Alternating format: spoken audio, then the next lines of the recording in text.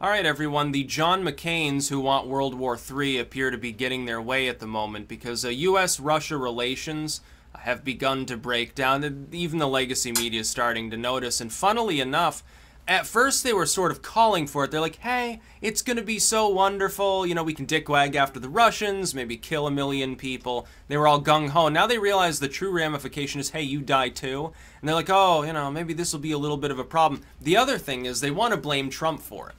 If there are problems that erupt from the fact that the U.S. doesn't fully get along with Putin and that the Russian and U.S. Nations are kind of at diplomatic and certainly fiscal odds, if things break down and cause problems, they're going to jump down Trump's throat. Oh, why didn't you repair relations with Russia? Even though it was them and his various political opponents that were the ones that actually caused this. Now, it's not just Obama's fault.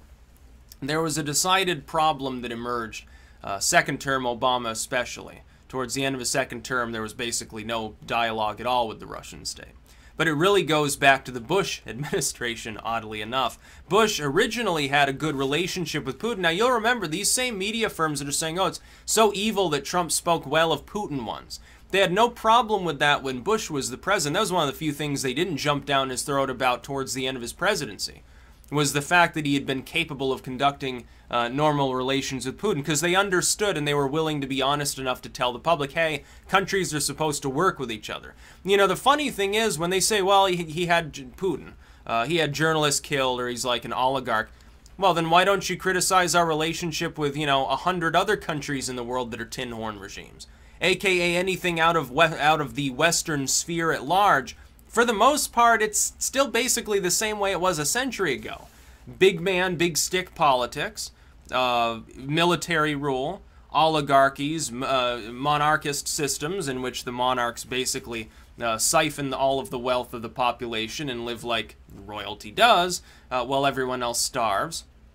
The few countries that we're developing, we've bombed back to the Stone Age, and the media had no problem with it, like Gaddafi's Libya. Gaddafi's Libya, despite him being a dictator, was beginning to develop and look a lot more like almost a Western European-style country. We can't have that, said the Pentagon. We can't have that, said the House of Commons. Oh no, this is terrible, said Hillary Clinton. You know, Bill used to ramble about how evil Gaddafi was. I gotta take care of this shit. Hey, Obama, get the planes ready. And of course, in a very short span of time now, Libya has devolved into sub-third world, utter, complete misery.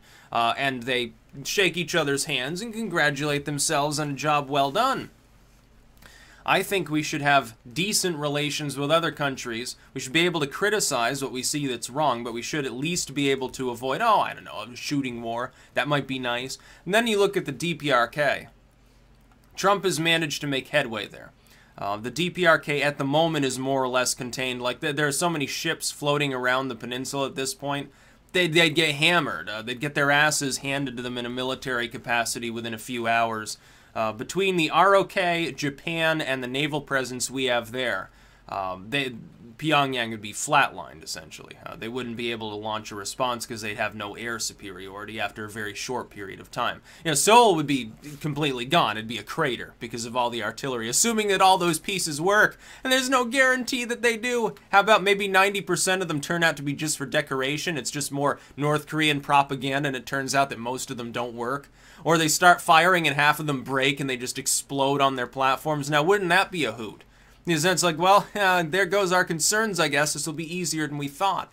DPRK, Trump has contained them.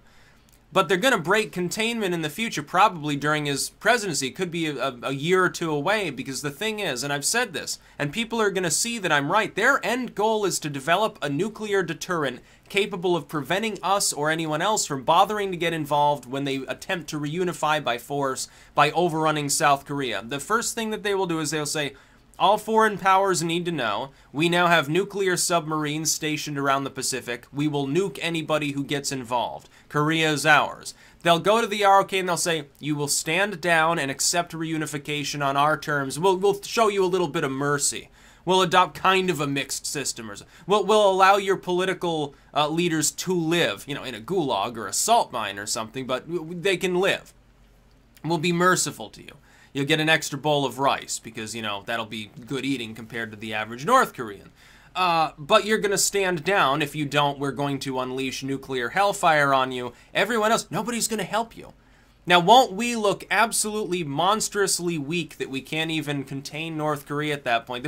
You can imagine, I don't even think Trump would have the balls to get involved if it meant the possibility of inviting nuclear strikes on the United States. I don't think he would. They're already capable of hitting Hawaii, not reliably, but they are. Parts of Alaska and maybe parts of the West Coast. They are fast developing the capability to do much more. So now Trump's like, well, we're going to increase our anti-missile systems.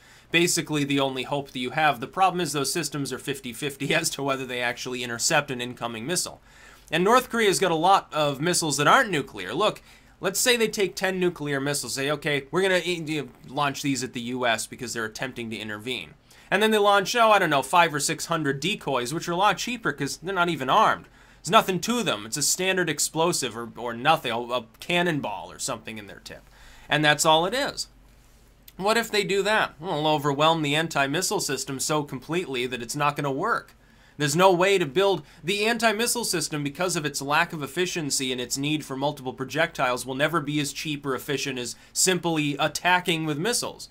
It'd make almost more sense to ignore it entirely and just launch a nuclear barrage at North Korea to end their misery. And that would be a disaster on a world stage. That would really freeze relations. Like, China would never forgive us. It'd be 100 years before they'd even accept a fucking phone call after that. And by the way, Trump has only managed to make that headway after giving up on the idea of saying, no, there's two Chinas. Taiwan is fully and utterly sovereign, a separate state, and always will be backed by U.S. guarantees. Instead, he just does what past presidents have done and give them more firepower, which China doesn't care about.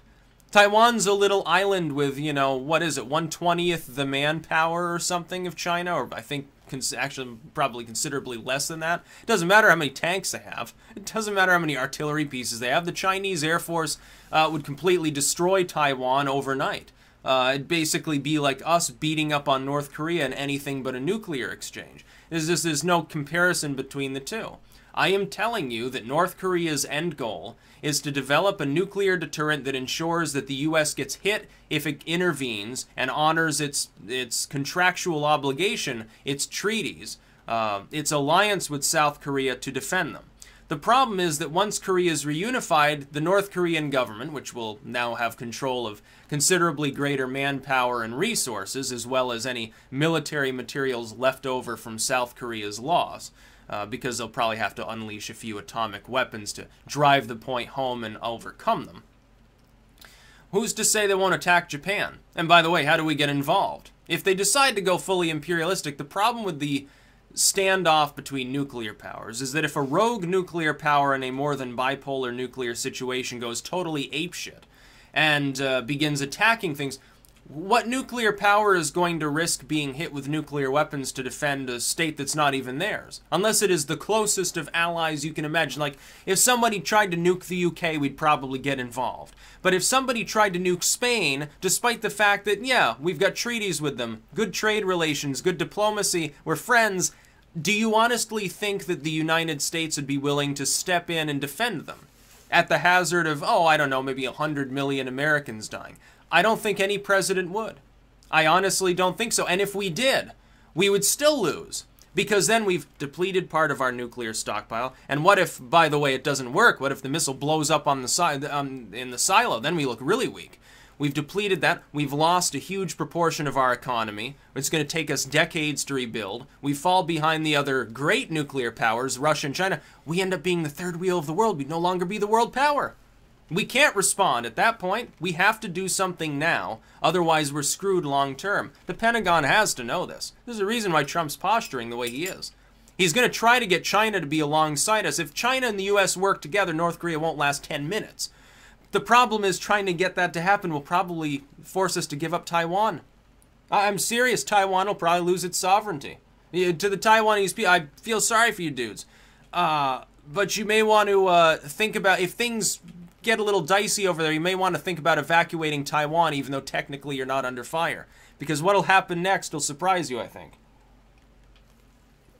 That's assuming the U.S. and China work together. If we go it alone, and we still probably get hit by nuclear weapons at that point anyway. Maybe if we do that now, we survive the encounter intact as the world's main power player. Otherwise, we get egg on our face, lose a lot of our manpower, get hit with nuclear, you know, that radiation is going to fuck up a lot of cropland too. Yeah, oh, the Napa Valley is such a beautiful color of green, even at night now. This wine glows in the dark. It's like, they'll have to market that shit. They'll probably have to sell it in Japan, where it'd be gimmicky, it'd be considered cool, I guess. You know, start making glow-in-the-dark sake. That would actually be something I would try. Not gonna lie, I don't care if it's irradiated. I'm probably dumb enough to drink one of those. Especially if it causes your pee to glow. That'd be even cooler. But seriously, what we need to do as a country, have decent relations with Russia. You know, you don't have to be buddy-buddy, but you have to be able to talk to them. And it looks like even Trump is sort of bowing before constant pressure from people. Oh, he's working with the Russians. It's evil. He's Putin's puppet. So now he's like, he arms the Ukrainians, won't return Putin's phone calls, and they're still calling him a Russian puppet. He should just give up on salvaging that situation, say, you know, to hell with you. I'm going to have normal relations with my fellow world leader, and we're going to try to avoid, you know, people getting nuked. And then we need to work with them and with the Chinese on North Korea. We need to warn the Taiwanese of the larger ramifications of the possibility of involvement there. Because I can tell you that's got to be a contingency. Oh, we'll just trade Taiwan for getting rid of North Korea. We lose our vassal next to China. Korea's reunified, and China loses its vassal, but it also eliminates a country that's become diplomatically problematic for them. Everybody wins. Look, we have good relations. You know, U.S.-Sino relations would be great. It's not... people need to understand that it goes beyond just, hey, we go in and beat up North Korea and everything's fine and dandy. It gets more complex than that, and our anti-missile system is basically a joke. I think the Russian system is actually now better than ours. Now, who would have seen that coming? Oh, well, anyone who saw what Obama did to the military. It's sort of like the space race. SpaceX, our private industry has to come in and make better rockets because NASA's no longer doing anything other than sitting on its ass monitoring clouds. Yeah, we've got lots of cool toys, kids, but I'm sorry, we're not going to out into orbit because, you know, we have to rely on Russia to get us there. And we're not too keen on that idea. It just doesn't make any sense. This is what Obama did to NASA, too. Yeah, oddly enough, so far, Trump has been the pro-science president. He's sort of like a Gerald Ford. Now, you could read into that what you want. Oh, well, that means that he trips, he's incoherent, and he's a one-termer. Okay, jokes aside, though. On the end of, like, space and military, he's beginning to look a little bit like a Gerald Ford. Which is not bad, at least in those aspects. Anything else would be a disaster, as we saw with Gerald Ford. His football presidency, you know, wasn't a great time for the country. Most people don't even remember that Gerald Ford existed, which is perhaps sad considering, you know, some of his decent contributions in those fields, policy-wise. But I think Trump is doing okay, but the problem is he's being muzzled by Congress. They're telling him you can't talk to Russia.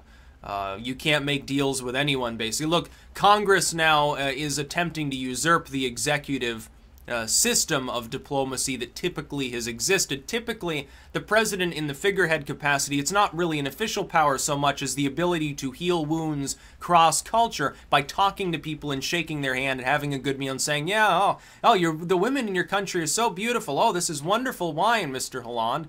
You know, what's it? Oh, yeah, can I take like a dozen of these home? I'll get you something from the Napa Valley. Oh, you don't want that? How about some beer instead? You know, you like to get drunk, so it shouldn't matter. That's sort of what presidents are for, ultimately. A big part of their power is simple diplomacy, and it's not even legally binding. You know, Congress does the treaties and shit and has to sign off on things. But the president can get the ball rolling because, you know, does Congress really want to say, well, our president has enacted a potential treaty with another country. They get along so well, it'll strengthen our bonds, maybe form a long-term alliance. Oh, but we're going to say no to that. Generally, it doesn't happen. For the first time, though, Congress is totally off its rocker when it comes to a foreign state. Like, relations with Russia would be better if it were just Trump himself talking to Vladimir Putin for a few hours each week.